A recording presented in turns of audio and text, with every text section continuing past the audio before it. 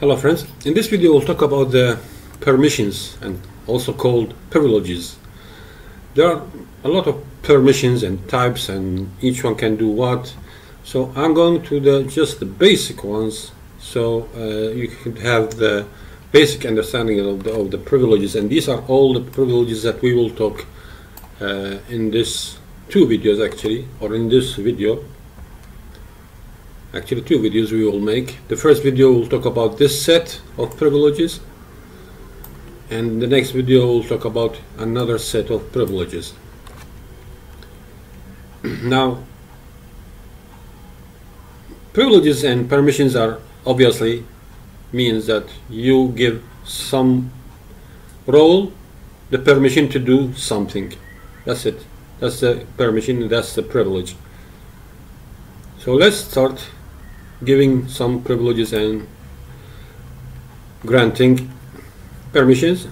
The first thing is that grant create usage on schema login to admin group with grant option, as you can see here. So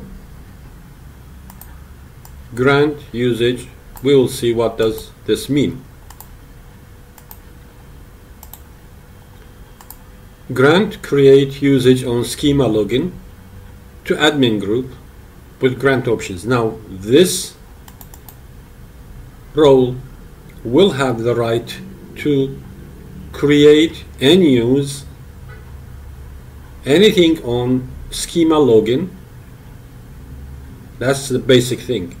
So this role can create and use anything on schema login, and also with grant options. So if there is another role, suppose role number 6, call it role number 6. Now this admin group can grant role number 6 these two privileges as well when you write with grant option. So this role can grant role number 6 these two privileges as well.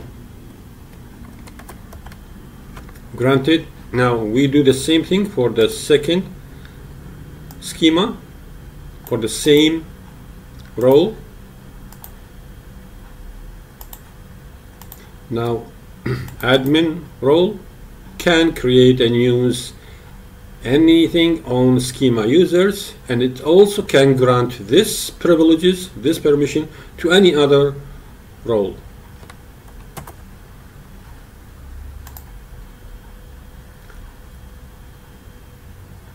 Now, same thing if the schemas were not created. Now, I'm just showing you how to do it. It's not necessarily the case, but just to show you how you can do it. Alter schema login owner to admin group, which we have done previously actually. This we have done previously. We just repeated it. Now, whenever you create and install a database, a server, PostgreSQL, by default you will get a schema by the name of public, and this schema has privileges. Now sometimes some roles which are not permitted to enter to your databases may use this public schema and through it enter to your databases data, which what we call is hacking.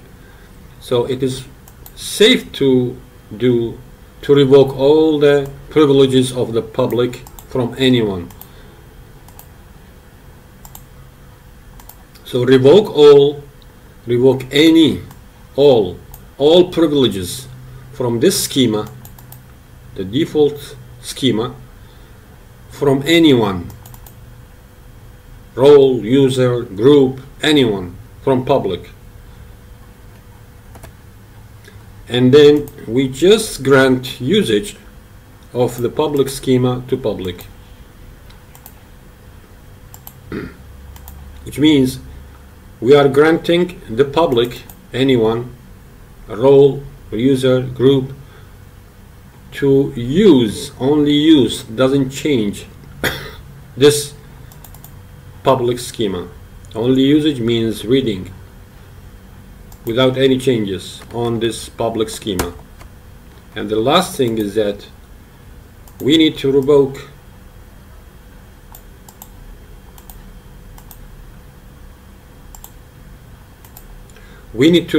all privileges, any permission from any role, user, group.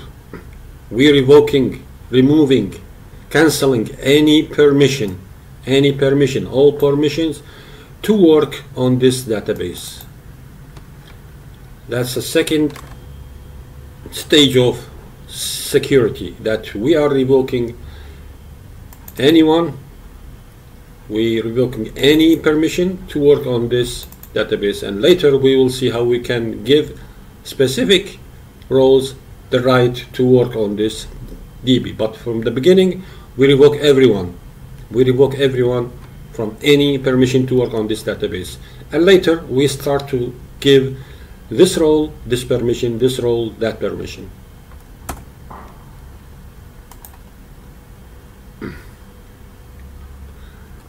Now let's start creating some tables. Now we'll see how we can create the tables and how we can make some permissions on these tables. So to create a table on Postgres, it's quite an easy task.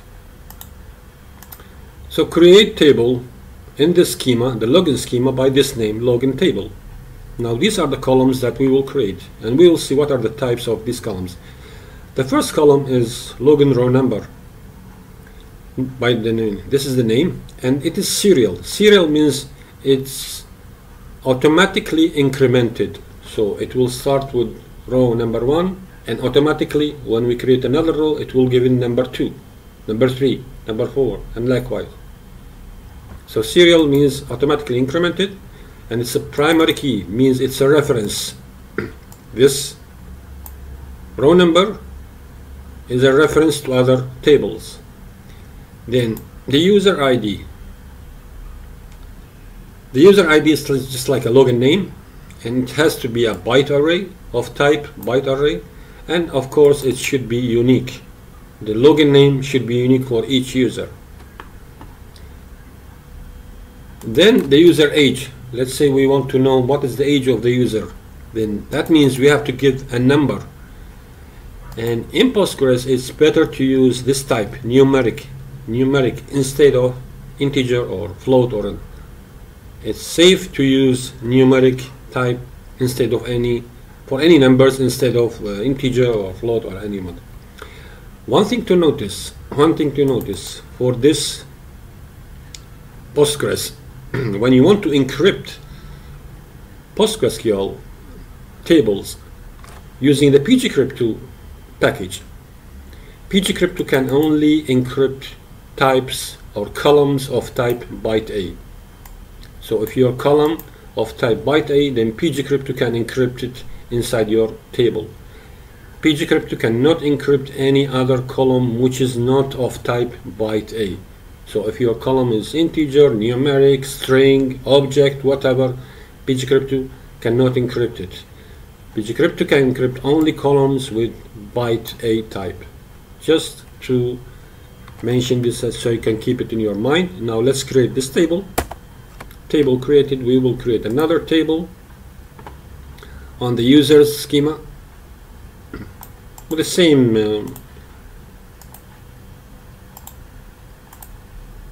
so the same thing, the same columns we will create, just the name of the columns is different.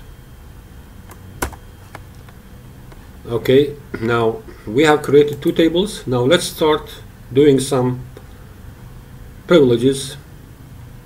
Now if these tables are not under the ownership of login table admin group, you know the drill. Again, just alter table login table owner to admin group, and the same with the other table. Alter table users stud table owner to admin group. Now let's do the granting, and we will understand. Here is the permissions comes grant all on all tables in schema login to admin group. Now what we doing? We have created these tables, okay? These two tables. One table in this schema and the other one in this schema. Now what we are saying here, grant this role admin group all what does it mean? That means all privileges, and all privileges means select, insert, delete, update, truncate, references. So when I say grant all, that means give all these privileges to this role. So grant all privileges on all tables, on any table that is available in this schema login. One table, two tables, three tables, all tables. So grant this role all privileges on all tables in this schema login. That's the meaning of the translation of this line of code. Now we're granting the same thing but for the other schema. So we're granting all privileges on all tables in this schema to this role.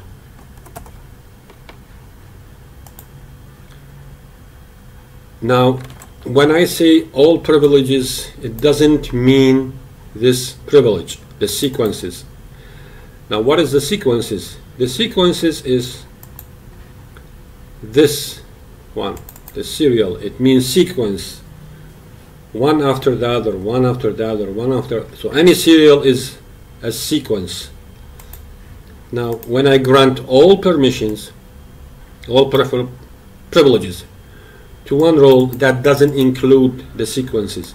The sequences I should grant them explicitly to a role. So how can you do this with this code? Remember, the sequences, you have to grant them explicitly to a role. Grant usage select on all sequences in schema to a role. So grant this role, these two permissions, usage and select, on all sequences in this schema. Okay? And the same thing with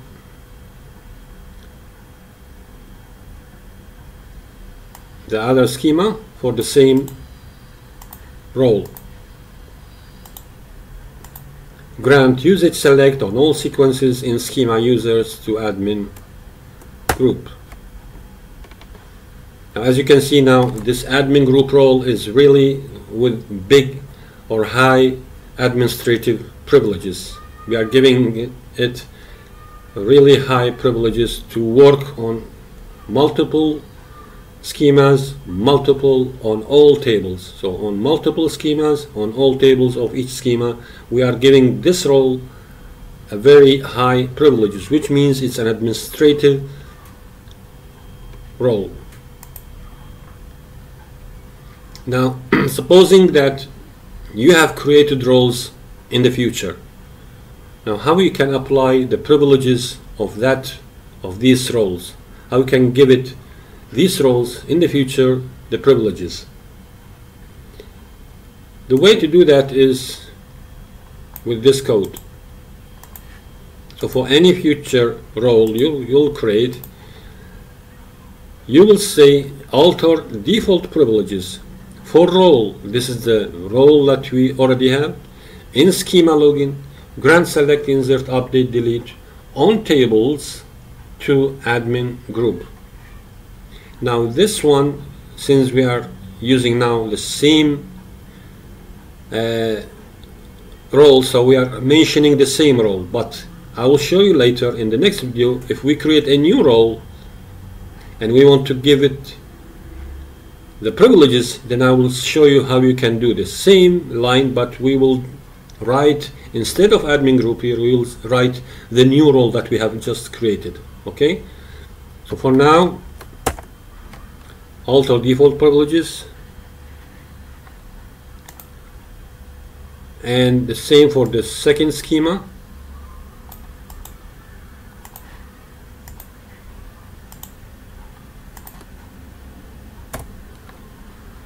And for the sequences as well, you should do it as well, because even the new roles, when you create them, you should give them the right to work on all schemas, on all sequences.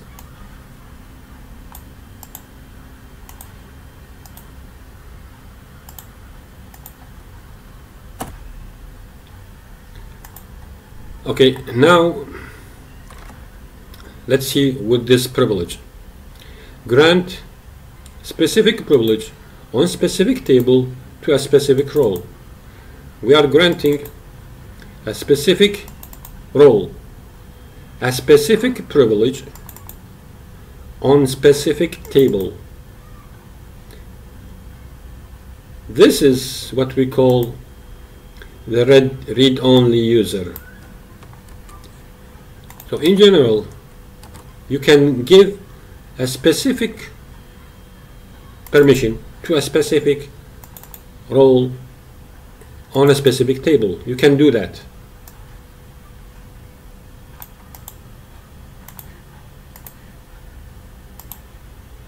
So grant select on table login table on to admin group. Granted. But notice one thing.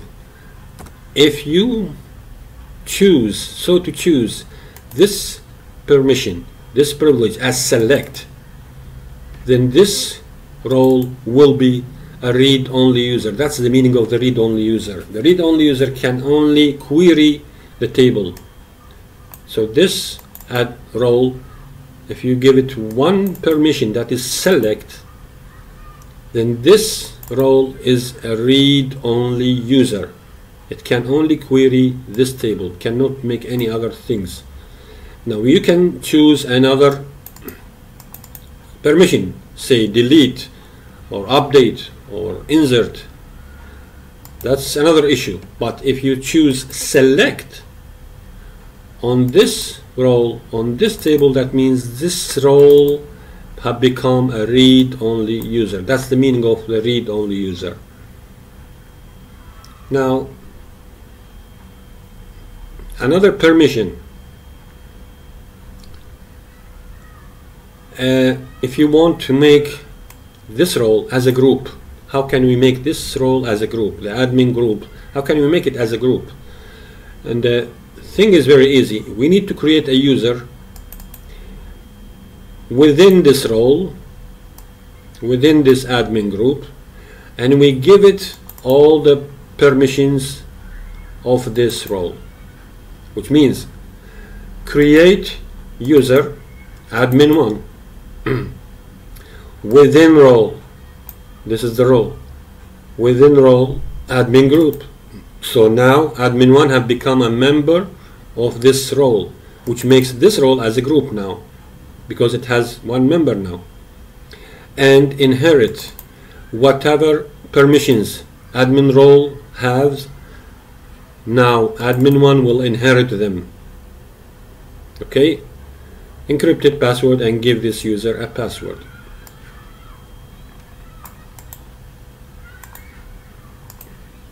So this code, create user with this name and add it to this role, which makes this role as a group now, because it has members now, a new member, and all permissions, whatever permissions of this admin group, the admin1 will inherit them, which means admin1 now also a role that has a high privileges.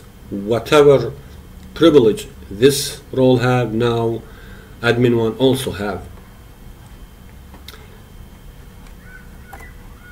Okay, the last thing is almost the same. It's the same meaning of the previous line, grant admin group to admin1 with admin option. So we are granting whatever permissions of admin group to this user with admin option.